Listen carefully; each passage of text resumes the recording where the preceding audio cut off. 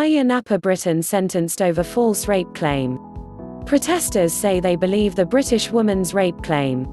"We're pleased she's going home," lawyer Lewis Power QC says. Orit Sulitzeanu, right, with supporters from Israel.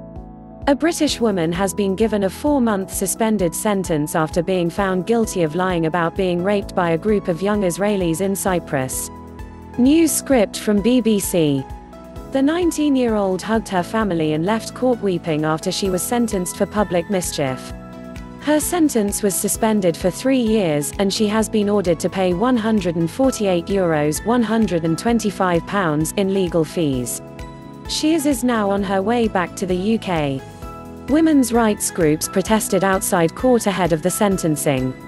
All clips may not represent the story. BBC correspondent Anna Holligan said the puffy-eyed teenager embraced her mother as chants of "We believe you" and "No means no" filtered into the courtroom from the protest outside. Supporters from Cyprus and a group of 50 women who travelled from Israel gathered outside the Famagusta District Court on Tuesday holding placards.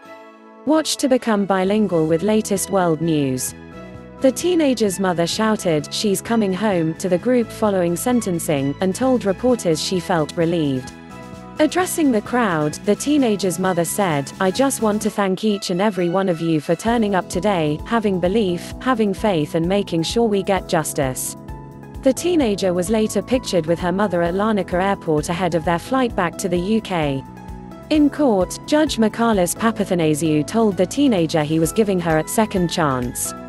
The 19-year-old was put on trial and convicted in December after recanting a claim that she had been raped by a group of 12 young men in a hotel room in July.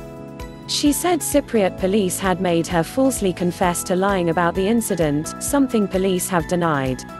The woman's lawyer, Lewis Power QC, told BBC News the case was not finished by any means. He said, "We will be seeking an expedited appeal to the Supreme Court of Cyprus and we will also be considering going to the European Court of Human Rights. We do not feel we have had justice in terms of how the trial progressed, the manner in which it was conducted, the initial police investigation and the fact that we feel she did not receive a fair trial." During sentencing, the judge said he was troubled about the case.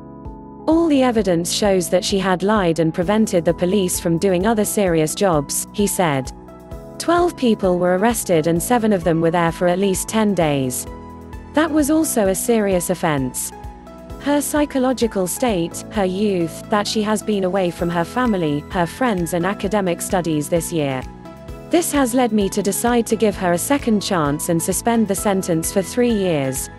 Israeli lawyer Nir Islovich, who represented 4 of the 12 men in the case, welcomed the decision. "What was important to us was that she would be convicted of the charges brought against her," he said. "That happened with full adoption of the facts as presented by my clients." Protesters outside court insisted she should never have been convicted. "We won't be silenced," Orit Sulitzeanu, head of the Association of Rape Crisis Centers in Israel, told BBC News the conviction was unbelievable. "She is not to blame at all," Ms. Sulitzeanu said. "This sentence reflects backward thinking and not understanding the dynamics of rape. The judge here must learn what happens to the victim of sexual abuse." She added, "This is a young lady, she will go to university, she will go to have a job and she has a criminal offense. It will influence her life. This 4-month suspended sentence is bad from the beginning."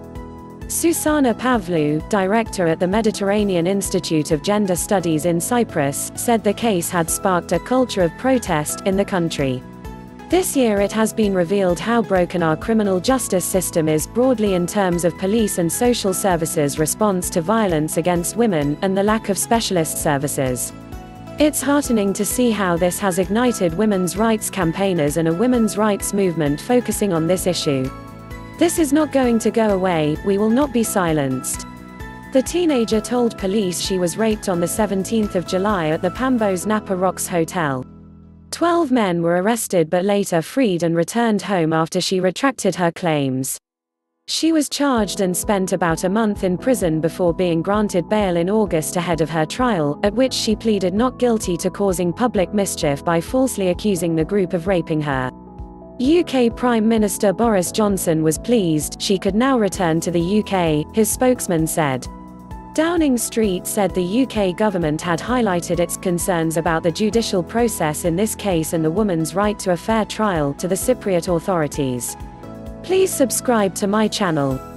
Thanks for watching.